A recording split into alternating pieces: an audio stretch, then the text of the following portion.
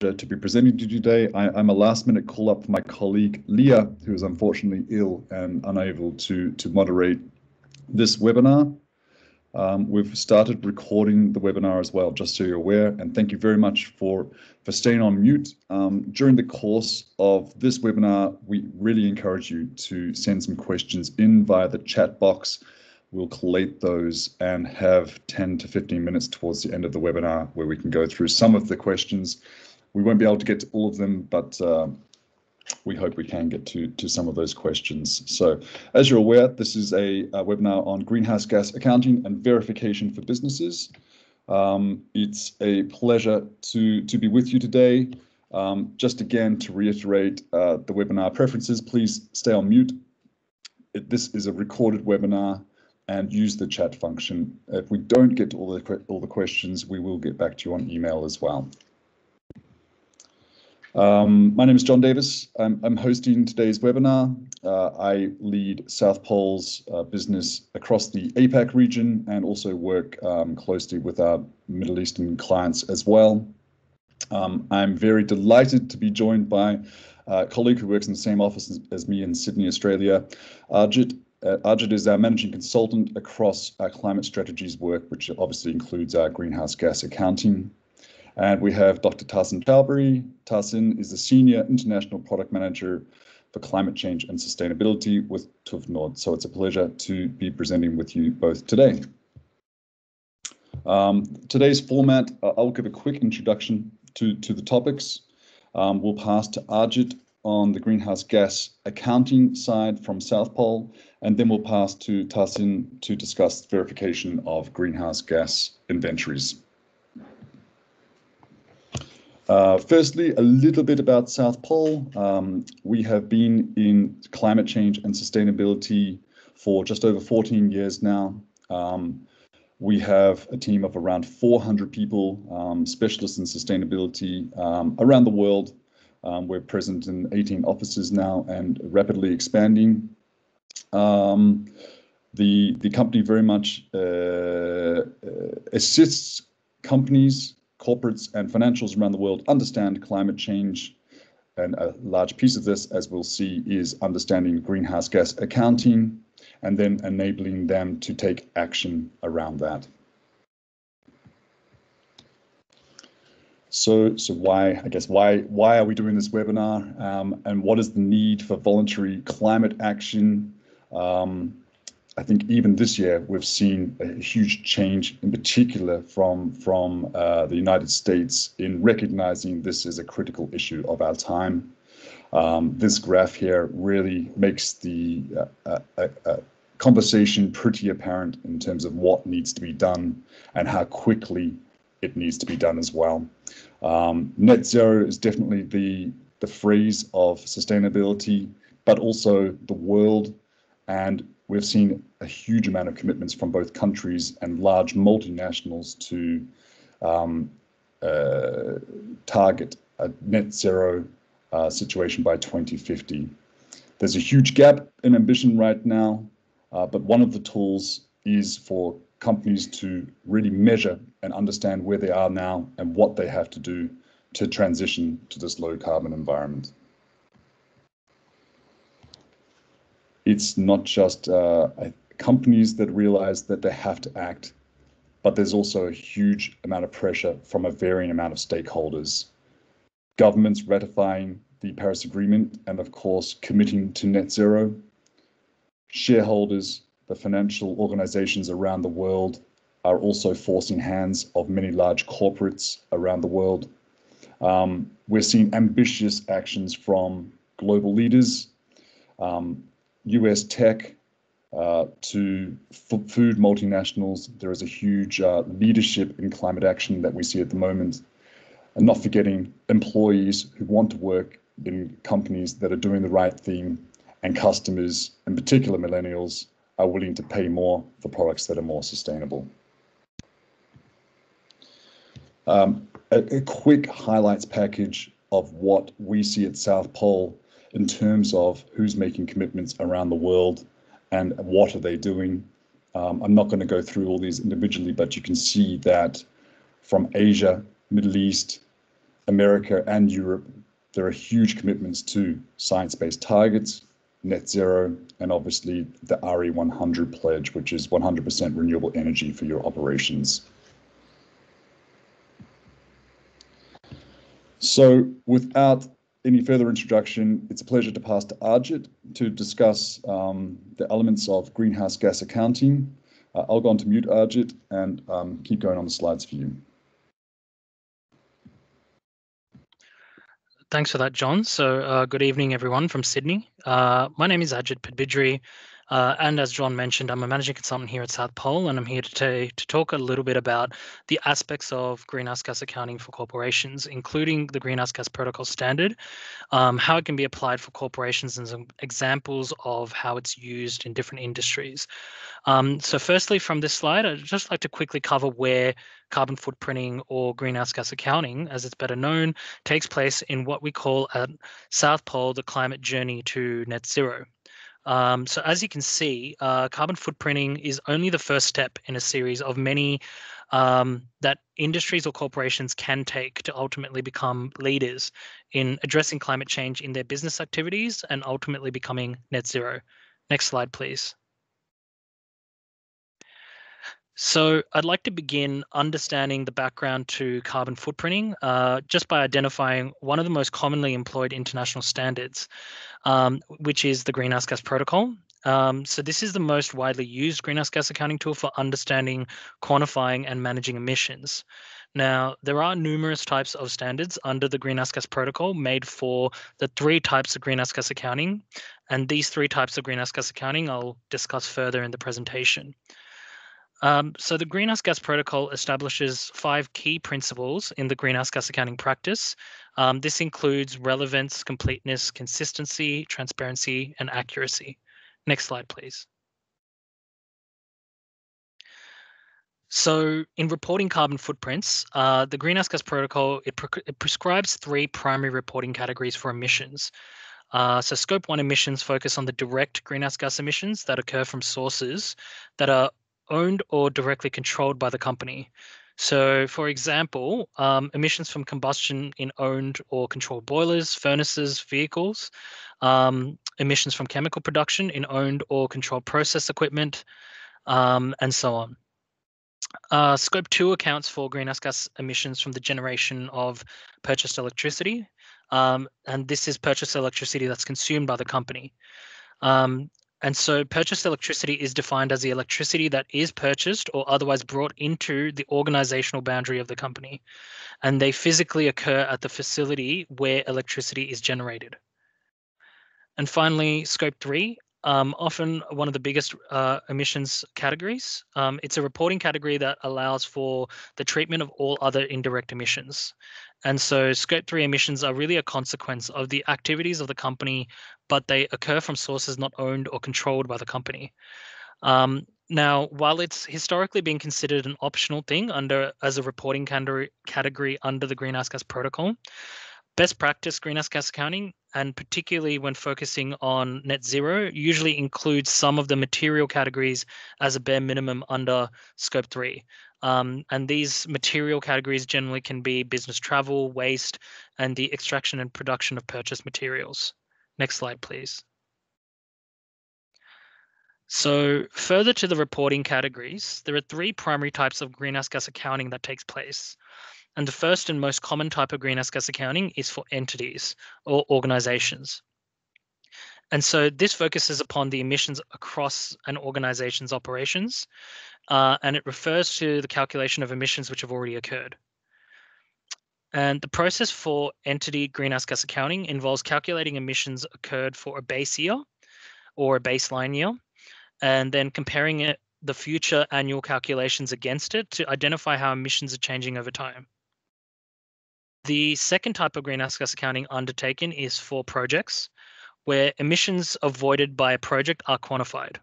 So this involves the estimation of avoided emissions against a baseline comparison through a what-if scenario. So, for example, if you have a construction of a road and you understand the baseline emissions, you may want to identify a what-if scenario. For example, what if we change the design to minimize material consumption? So this would give you an indication of the emissions that you avoid through your project. And lastly, the third type of greenhouse gas accounting are for products. So many of you may have heard of what a life cycle assessment or LCA is, which combines all the data from past and future emissions across all phases of an individual product or service. So these emissions are then compared with a base year, much like the entity greenhouse gas accounting. However, it's important to note that the first step of creating green products on the market are through product greenhouse gas accounting, where the upstream and downstream emissions are calculated. Now we'll talk about carbon footprinting. Next slide, please. Now, this slide just dictates one of the most basic parts of creating a carbon footprint. So calculating emissions is always linked to any part of your organization, project or product, which involves energy consumption. So a carbon footprint is calculated by multiplying the energy used against an emission factor from a standard or several standards, depending on the type of activity which takes place. So as you can see, there are various types of energy consumed in all parts of a carbon footprint. Another key part of the carbon footprint, which is imperative to understand, is the global warming potential, otherwise known as GWP for short. Now, most carbon footprints are reported as CO2 equivalent or CO2e. This is a basic unit for all greenhouse gases, not just carbon dioxide, but also methane, nitrous oxide, HFCs, PFCs, and sulfur hexafluoride. Equivalence is created between these using the GWP, the global warming potential, of CO2, which is designated as 1, and the relative global warming potential of other greenhouse gases against CO2. Next slide, please. So you may ask why would you want to undertake a greenhouse gas accounting process and develop a carbon footprint for your organization, project, or product? Firstly, you may want to identify risks associated with greenhouse gas constraints in the future, cost-effective reduction opportunities, or measure and report progress against a set greenhouse gas target. Secondly, you may want to undertake voluntary stakeholder reporting of greenhouse gas emissions and progress towards greenhouse gas targets, including reporting to government and NGO reporting programs, GHG registries, or eco-labeling and certification. Thirdly, you may have government reporting programs which require mandatory reporting at the national, regional, or local level that you must meet. Fourthly, you may want to participate in greenhouse gas markets, either through supporting internal greenhouse gas trading programs or participating in external cap and trade programs or meeting carbon tax requirements. For example, European companies who engage in the European Union emissions trading scheme would undertake carbon footprinting exercises to participate. And finally, you may want to gain recognition for early voluntary action by providing information to support a baseline credit or credit for early action. Next slide, please. So before I go on to explain carbon footprinting examples across industries, I'd like to just cover the basic greenhouse gas accounting process in developing your carbon footprint. This is a process commonly applied through South Pole services, but it's often applied across any carbon footprinting exercise in any other organization. So firstly, the boundaries of your organization, product, or project is determined in the defined scope phase, which involves understanding what emission sources you include and exclude in your footprint. So the emission sources you commonly want to include or exclude boils down to understanding which scope 3 emission source you include or exclude. Secondly, activity data is collected according to the scope categories you include. So this relates to my earlier slide regarding the energy consumed across your organization, project, or product. Activity data refers to any raw data your organization collects for relevant emission sources. This can include electricity consumed across your offices, the number of vehicles your employees use to commute to work a year, the number of IT equipment you purchased in the last year, and so on. Once all this data is collected, a series of emission factors from standards or literature, according to the activity data you provide, are applied to determine the emissions from each of these sources. These are then categorized, visualized through a series of data analytics, and the final carbon footprint is then presented in a final report in the reporting phase. Next slide, please. So I'd like to finish up my presentation with a brief coverage of some of the types of data you may consider or collect in determining your carbon footprint and how it may vary according to the industry you work in and the type of greenhouse gas accounting that takes place. So in this example, for a product footprint in the fashion and textile industries, one may consider raw materials production and processing and textile and garment manufacturing in the upstream phase of the supply chain. Operational emissions from offices, retail and distribution centers, as well as the disposal of textiles and garments may be considered in the downstream phase of the supply chain. And in the case of an entity footprint, you may only consider the offices and retail phase of the supply chain and identify any activity data associated directly with your staff for business operations purposes. Next slide, please. In the tourism and aviation industries, in this example, you may consider air travel and accommodation as the two primary sources of emissions for a service footprint. In the case of tourism, food and beverages may also be a key emission source in the service provided. For an entity footprint, these three sources may be related back to your business operations. And air travel would focus strictly on business air travel for your staff, accommodation of your staff if they're traveling for work, and food and beverages consumed at meetings as some examples of an entity footprint. Next slide, please. And finally, like fashion or textile industries, agriculture and food industries would also focus on upstream and downstream phases of the life cycle for a product footprint. However, the types of data you may collect would be different. In this case, crop types and the number of crops planted in the upstream, energy consumed in processing those crops into food or other products in the present, and distribution and disposal of these final products in the downstream would be taken into account. So I'd like to finish my presentation here, and I'll pass it on to Dr. Tahsin Chowdhury from Nord, who will talk about the verification of greenhouse gas inventories. Over to you, Dr. Tahsin. Ajit, thank you very much indeed. Can I be heard? Perfect. Okay. Ladies and gentlemen, again, good morning, good afternoon, good evening, dependent on where you are in the world. My name's Tahsin Chowdhury. I'm a lead auditor with Nord for the past 10 years. Ajit has just given you an extremely detailed and comprehensive presentation on why you should calculate your carbon footprint and how you calculate your carbon footprint. And I intend to spend the next 20 minutes or so just discussing the verification of a carbon footprint. Next slide, please. So, and please, John, just put them all up, please. Thank you very much. So I'm going to just give you a brief introduction to Nord. Some of you may not have heard of us. I then want to get into the real body of the presentation, which is assurance. So what is assurance? What's the process that we follow as verifiers? Why would you do this? What's your motivation for going through the assurance process?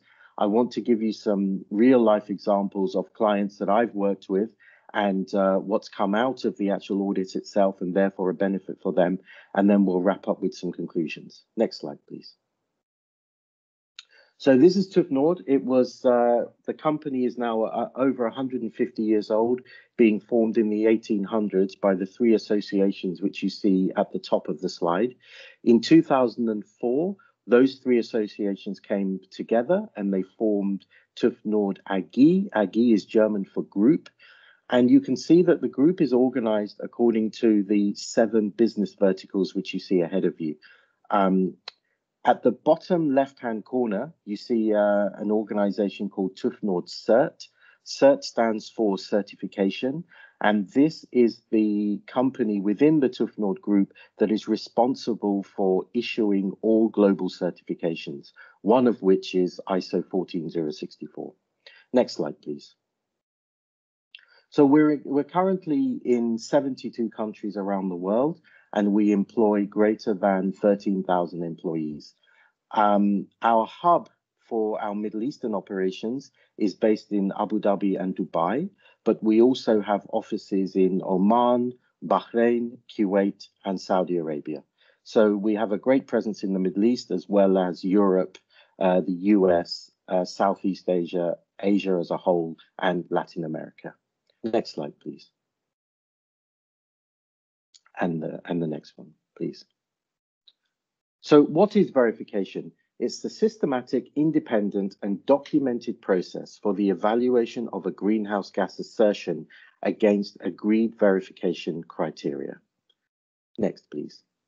Verification is the process of confirming whether a statement about an actual circumstance or past performance is true or correct. Only statements about actual performance, events, or circumstances can be verified.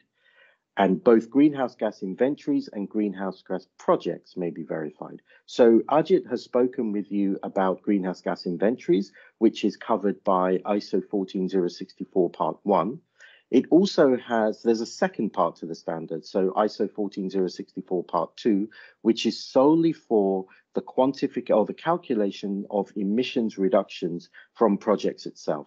So for example, if you were to build a solar farm and you wanted to realize the emissions reductions by not using fossil fuels anymore, but rather using renewable energy, you could use Part 2 of the standard to actually calculate those. And Part 3 of the standard, which we're going to talk about in a few moments, is the standard used for verification. Next slide, please. Next one, please. So the output from the overall verification process is a report, a statement, and also a certificate. So Part 1 is the engagement, and really the most important parts within the engagement are the scopes, which Ajit has described extremely well, scopes 1, 2, and 3. So I'm not going to go into that again. The standard, which we know is ISO 14064, and the materiality. Now, the best way to describe materiality in engineering terms would be tolerance. So what level of tolerance does a verifier have to use should the data and the evidence not be matching? So to give you an example of this, generally speaking, clients choose either 5 or 10% materiality. So let's go with a 5% materiality, and materiality is always applied to the global carbon footprint of an organization. So for example, let's assume for ease of calculation that the global carbon footprint of an organization is 100 tons of carbon dioxide equivalent, CO2e. At a 5% materiality, that's 5 tons, 5% of 100.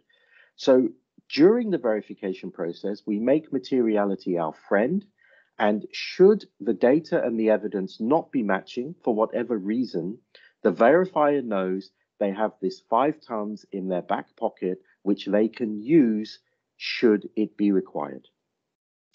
After we've established the elements contained within one, we have an initial data check. So the client sends us all of the data, both raw and calculated. So the raw data in terms of maybe the amount of fuel or whatever, the calculated emissions, and we use that to generate our verification plan. Some people call it an audit plan. Now, the main part of the audit plan itself is the timetable for the audit and also the amount of evidence that we want to see. Now, in some cases, depending on the complexity of the carbon footprint and the number of scopes, we need people from various departments within the client's organization.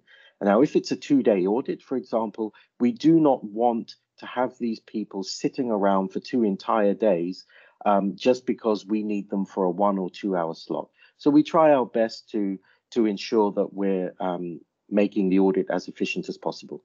Next one, please, John. Thank you. So then we come to the actual site visit. Now, the main objective of the site visit is to check that the evidence which the client provides us with, so it could be electricity invoices, it could be the amount of fuel that they're using, matches with the primary data which they've used to calculate the emissions.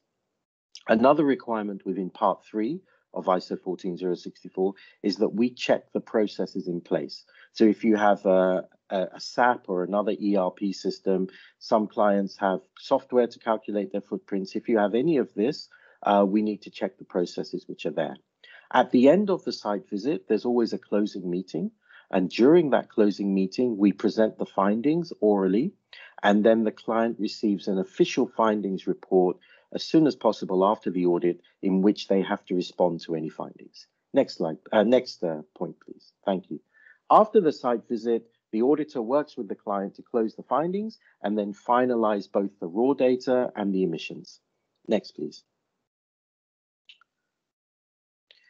Once stage 4 is over, the role of the auditee is essentially over for the time being. What then happens is the auditor has to write a very comprehensive report in which he or she has to document information about the company, all of the findings which were raised, and the auditor's justification for closing those findings. Next, please. Now, before anything can be released to the client, the entire audit has to undergo a technical review, and this is conducted by a senior assessor based in Germany.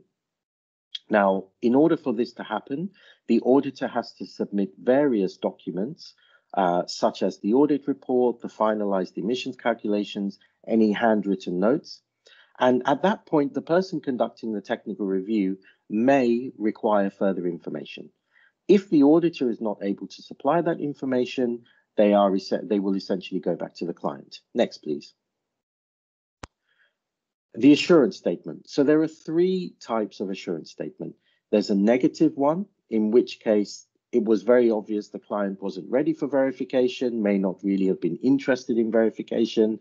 The auditors were not supplied with enough tea or coffee. You know, all of this could lead to that sort of outcome. Or there's a positive verification, which generally speaking is what the client will receive, where everything was fine. And the final option is a positive with limitations. So if we go back to our friend materiality, if we imagine that we're in a position where we were not able to close some of the findings because it was the error which we discovered was outside of the materiality level, we may say you receive a positive verification, but we do not offer verification over the following emission sources. Next, please, John. So finally, we come to the report itself. So the lead auditor who carried out the audit signs the report on behalf of TÜV Nord in this particular case. Now, some of these reports can be quite lengthy, 70, 80, 90 pages. So you wouldn't really want to put that onto your website because it may also have some confidential information in there. So companies will often put the assurance statement, which is 1 or 2 pages, which contains the pertinent information, but doesn't disclose anything confidential. Next, please.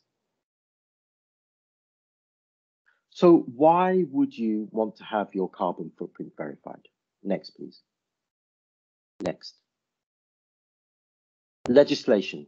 So in the UK, for example, which is where I'm currently based, there was a law passed in 2010, which requires any stock listed company to publish their Scope 1 and Scope 2 emissions. You may also want to align with your own business strategy or policies and regulations which you have in place. Next, please. CSR, so for corporate social responsibility reasons, for company image, there may be stakeholder pressure as well. As we know, many thanks to Greta Thunberg and her friends, climate change is really at the top of the agenda at the moment. And so businesses obviously have various stakeholders. They could be internal, external, and it may well be that companies want to look at their carbon footprint because of stakeholder pressure. Next, please. Credibility.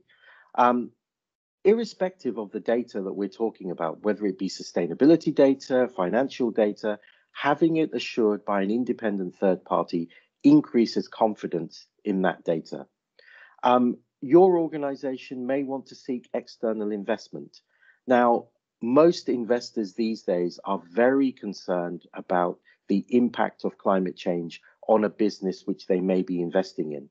So if you've had your carbon footprint calculated by guys at South Pole, for example, to then have that audited by a third party will bring you a great deal of credibility to potential investors.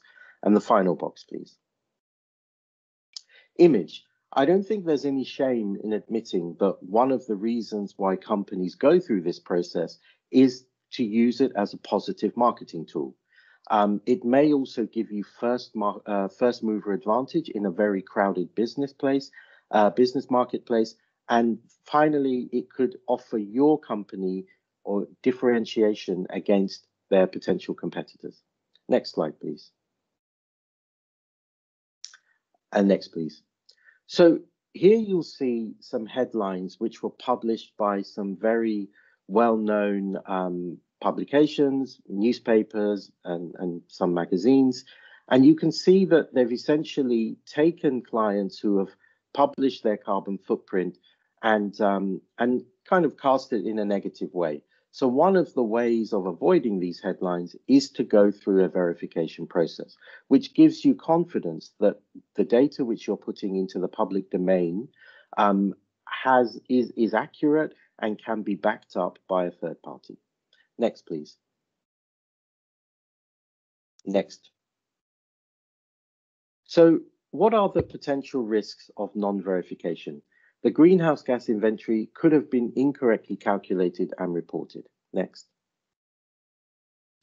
In the case of mandatory reporting schemes, such as the one in the UK, a director within the business must attest to the accuracy of the greenhouse gas inventory. Next, please. Now, in the case of this legislation, which I discussed in the UK, the Scope 1 and Scope 2 data sits within the annual report. Within the annual report are also the financial figures of the company, which have generally been audited by, for example, one of the big 4 accounting firms. You then have your Scope 1 and 2 data, and somebody very senior in the company has to sign this off. Now, I think none of us would be comfortable with putting our signature next to numbers if we're not 100% sure that those numbers are accurate. Next, please.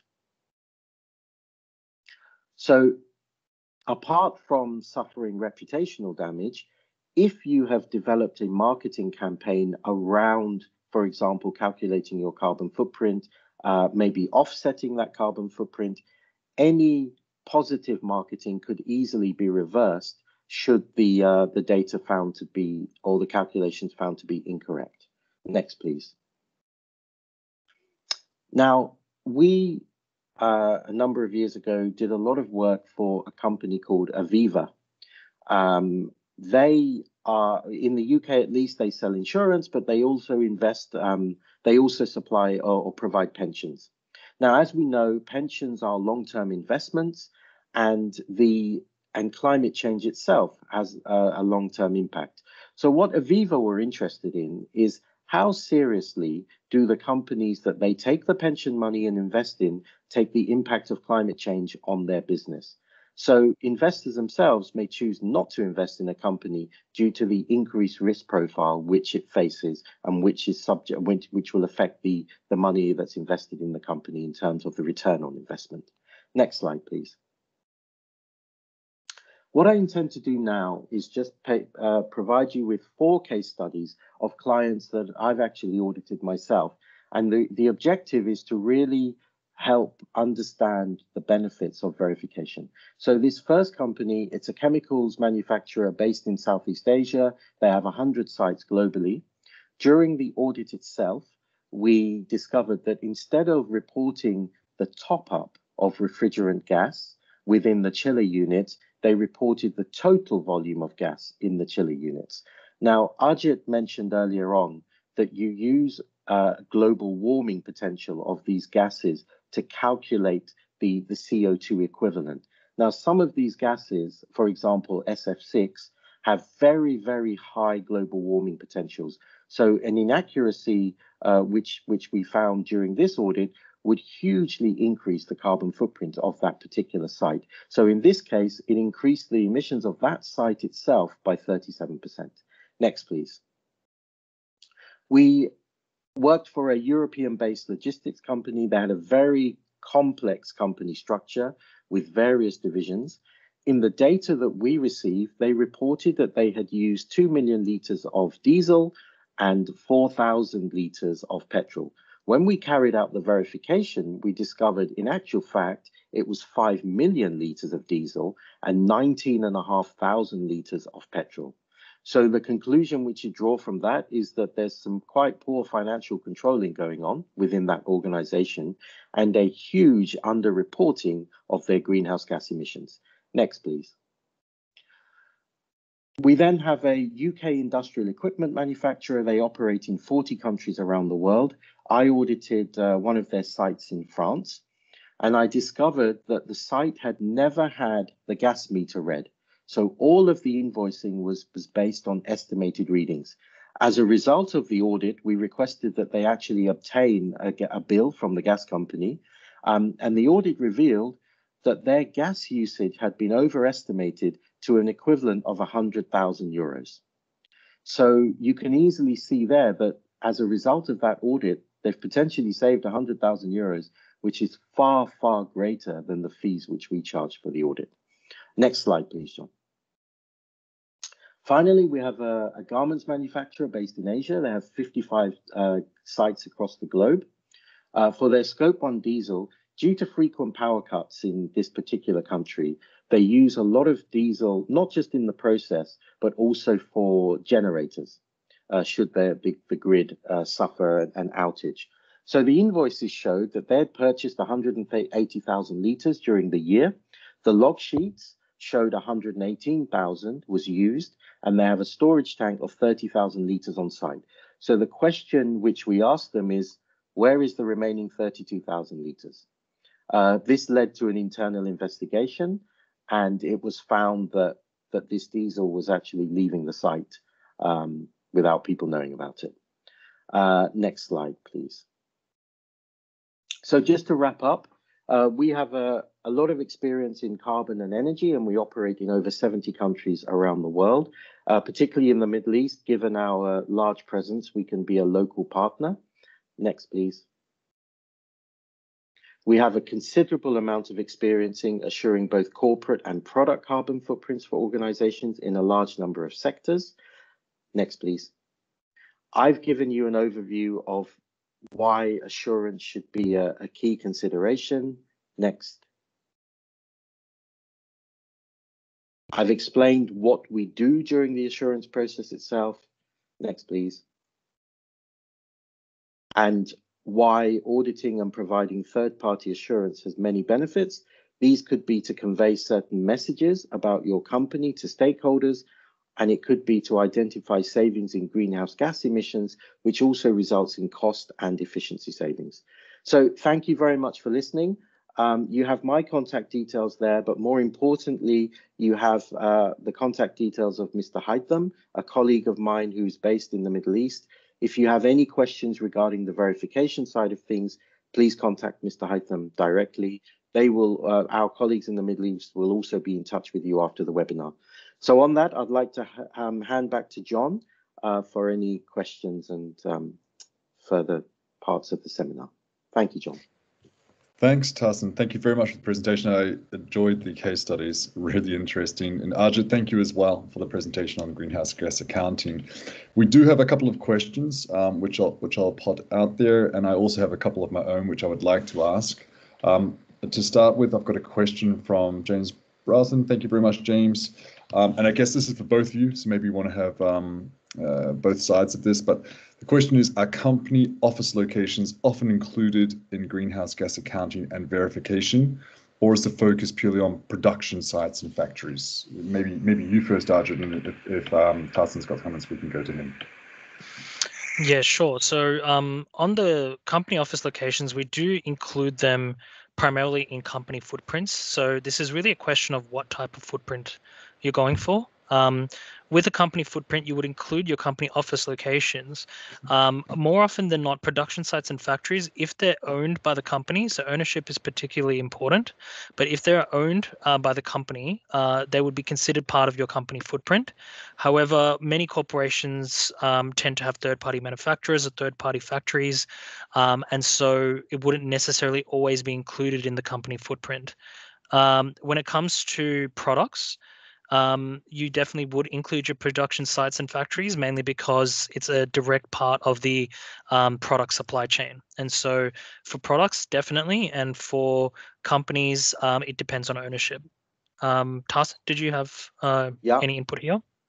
Ajit, thank you. Yeah, just to really echo what Ajit said, but from a verification perspective, as you can imagine, if you've got a company with 40 sites around the world, we would not be verifying the data, physically going to 40 sites. It just wouldn't be time and also cost efficient. So when we talk about offices, if generally speaking, we would audit the head office, but any other sort of satellite offices wouldn't really fall into the audit program, simply because we have to look at the emissions which are coming out of these offices. And generally speaking, production facilities result in far more efficient emissions than an office itself. Thanks, Tyson. Thanks, Ajit. There's another question here as well from Ibrahim. Thank you, Ibrahim, which is around, I guess, how efficient is this? So it wraps up a question I had as well, which is for you, Tyson, how long does verification take? And Ibrahim also asks, is there a software that can make this verification more efficient? So the time taken for the verification itself really depends on the number of scopes which you have, and also the emission sources within those scopes which the company are including, and really how experienced the company is. So, for example, if you've had a company that's been calculating their carbon footprint for a number of years, or they've had help in doing all of that, then the process doesn't take as long as if you've got a first-time company who have decided to calculate the footprint themselves, and it's all very new. So that's really the answer to that. What I would advocate is the use of a consultant, because it does make the verification process a lot easier in terms of from the verifier's time, and obviously the less time we spend on the verification itself, the more efficient it becomes, and frankly speaking, the more of a cost advantage it has. I'm not really best placed to talk about software itself. Yes, some clients do use software. Some of them they have pros and cons. I think one of the biggest criticisms I would lay at the door of software use, which you wouldn't have if you used a consultant, is one of the things that we have to do is we have to verify the emissions factor. As Ajit mentioned earlier on, the way you calculate your footprint is you take your raw data and you multiply it by an emissions factor. And that emissions factor has to be relevant to the year that you're actually basing your data on. So if you're calculating your footprint in 2020, for 2020, you must use emissions factors that are relevant to 2020. Now, a lot of this software is a black box, and it doesn't allow verifiers to actually see what the emissions factors are. Whereas if you were using a consultant to calculate it, you would have that information readily available. Perfect. Thanks, Tyson. If you have anything to add there, Ajit, otherwise I have one more question. I'll keep going. So the question, I guess, is actually for both of you to finish out on, and we'll start with Ajit, and that is, what type of greenhouse gas accounting and verification do you see as most common in this market? So is that large entities, is that specific projects, or is it actual products itself? So Ajit, if you can fill us in from the greenhouse gas accounting perspective, it would be interesting to hear from you, Tyson, in terms of what you see on the verification too. Sure. Thanks for that question, John. From a greenhouse gas accounting perspective, the most common one is unsurprisingly entities, or maybe surprisingly, but we've been doing entity greenhouse gas accounting for a long time now. It's often the most common type of accounting that's undertaken because we're generally working with corporations. Corporations really understand the importance of marketing and sustainability for their operations, and particularly in this new age, it's a very important part of what they do. And so entity accounting is definitely the most common. I would say of late, product accounting has become is becoming quite a big thing as well. Particularly with green products and eco-labeling as well. Product accounting is definitely a big thing in addition to that. But greenhouse gas accounting for corporations is still, I would say, the most common type of greenhouse gas accounting, primarily because many corporations are stepping into concepts like net zero and trying to really build an emissions profile and understand their impact on the environment and understand it. And that's really the first step, as I mentioned in my presentation at the beginning, of identifying what sort of targets you want to set, what sort of interventions you want to undertake. It's really important to understand what your emissions profile looks like. Tarsen, did you want to cover something on the verification side? Yeah, absolutely.